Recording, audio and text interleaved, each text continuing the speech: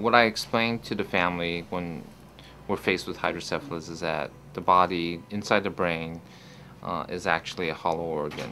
It's like we have a sink there, and there is a faucet that's always on. And in hydrocephalus, either the sink hose or the plumbing are blocked or not formed properly. So the treatment is to either create a new sink or to create a new plumbing system to divert the fluid away from the brain and to allow the brain to grow and develop properly. A child with a shunt can need additional surgery to lengthen the tubing or to fix a blockage.